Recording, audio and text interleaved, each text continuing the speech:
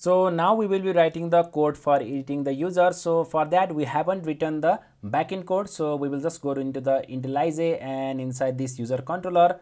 So for editing the user, so first thing we have to get the specific user with the specific user ID. So for that you just need to get the user with the specific ID. So for that just type get mapping and we just need to type user slash and just give the curly braces and just type ID.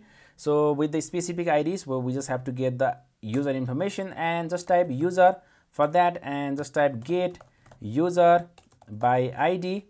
And inside here, so since we are getting the specific user with ID, so we just have to use the annotation path variable and just type the long ID. So just type ID and inside here just return the user repository dot. So we will be just using the find by ID which is given by JPA and just pass the ID.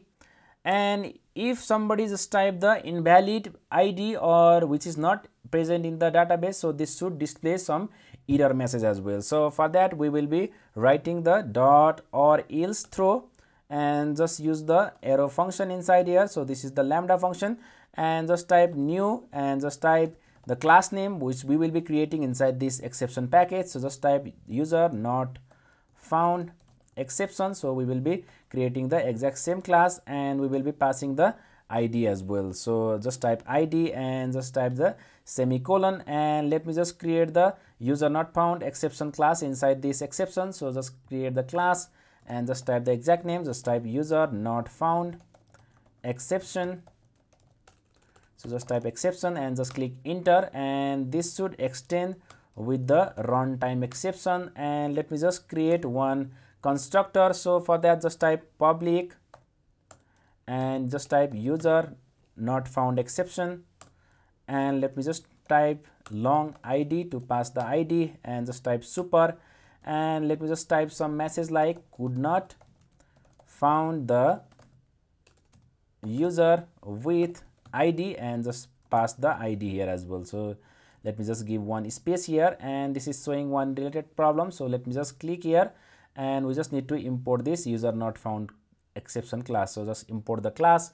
So once you do that, so we just have to add the advice class as well. So for that let me again create one more class inside this exception and let me just type user not found advice. So just type advice and we just need to annotate this class with controller advice and inside here so we will be writing the code for handling the exception. So just type public. So since we will be returning the map, so just type map of string comma string and just type exception handler and inside here just pass the user not found exception and let me call it exception.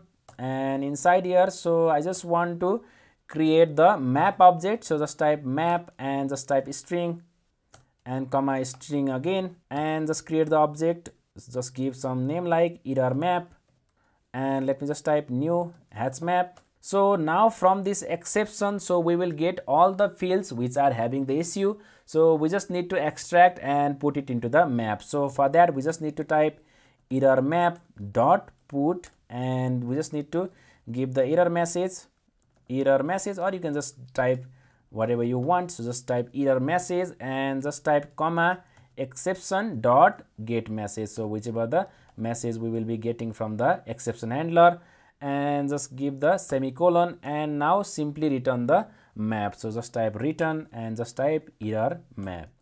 And again we need to annotate this with some of the annotations. So the first thing is since we will be getting this response, so just type response status or response body. So just type response body and similarly so we just need to annotate this with exception handler as well. So just type exception handler and inside here you just need to type the user not found exception dot class.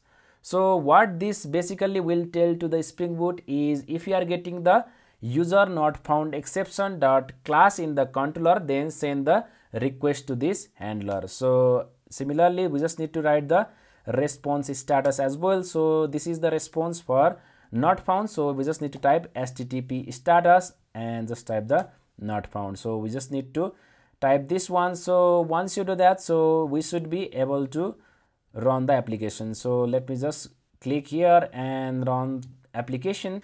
And now if I just go to the Postman and let me just create the new request.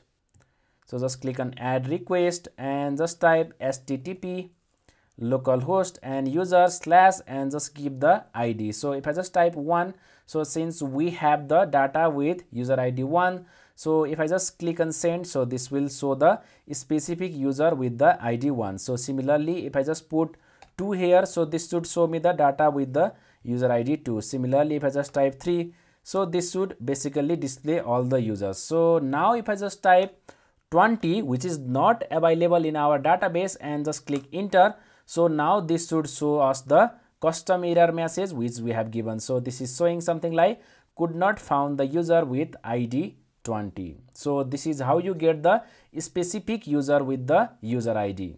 So now we will be working on edit or put mapping or editing the user.